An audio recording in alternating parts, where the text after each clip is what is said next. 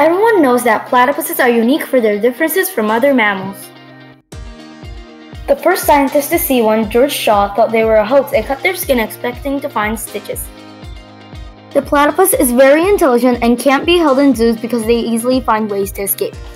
In this video, you're going to learn in what ways are platypuses unique and what are we doing to protect them. The platypus is a distinguishing animal and they are different from others in many ways. Most of them live in eastern Australia, from the north of Queensland to the freezing snows of Tasmania. In Queensland, they live in rivers east of the Great Dividing Range and in some western flowing streams. They have waterproof fur, strong claws, a characteristic bill, a flat tail, a venomous spur, and short webbed limbs. Most terrestrial mammals use their forelegs to swim efficiently, but platypuses use their front ones. Platypuses are one of the 4 species of mammals that have venoms, which is very rare. These are often used as a defense to control territory during breeding season.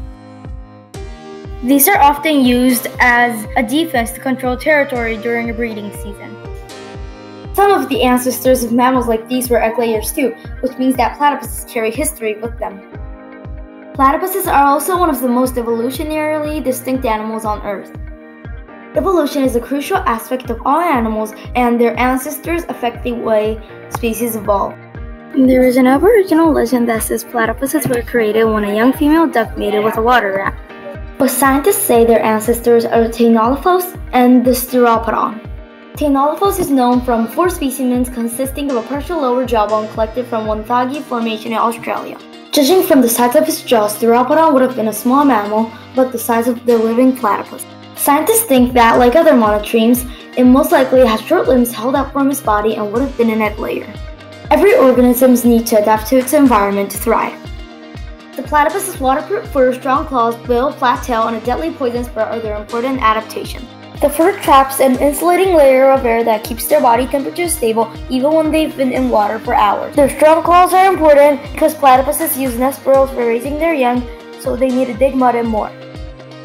Next, their duck bill allows them to hear and breathe when diving for prey.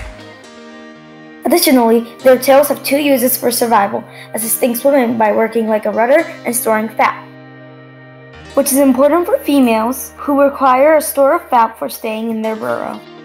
It can be critical for males too when they're having trouble finding prey. Finally, males have a poison spur, one on each foot, and are willing to deliver a venomous sting when needed. Females only have them when they're little and it falls off before adulthood. There are many threats today that are causing the platypus's population to decrease. The decline in the population is because of natural and human impact. The most important threats are natural enemies and deforestation. The platypus's enemies are wild dogs and cats, foxes, and water rats. Wild dogs and cats are successful because of their hunting instinct, ability to adapt, and their wide range of prey. The foxes are thriving because of the availability of food resources. The water rats are thriving because of the availability of food and shelter, and they are listed as least concern in Queensland. For these reasons, the population of the platypus's natural enemies are increasing, which causes theirs to decrease. Another problem facing the platypus is deforestation, which is people cutting down forests.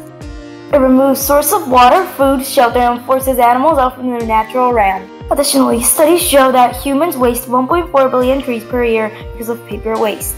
Although the platypus's population is decreasing, people are coming up with ways to protect it. They must be protected because they're a flagship species in Australia and they're a critical part of a healthy river ecosystem. Since platypuses are top predators in the freshwater ecosystem, it's their role to keep the population of macroinvertebrates.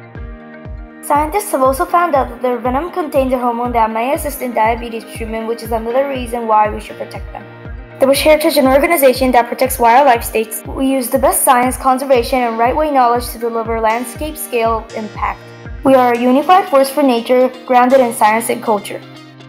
Protect them, the Heritage looks after the platypus's habitat, maintains plants in-stream habitat, and stream bank erosion, which causes waste to go into the stream. Overall, the platypuses are very different from other mammals and they are endangered because of natural enemies, deforestation, and more. Some people are doing a lot they can to protect them and they are willing to spend their time helping other animals.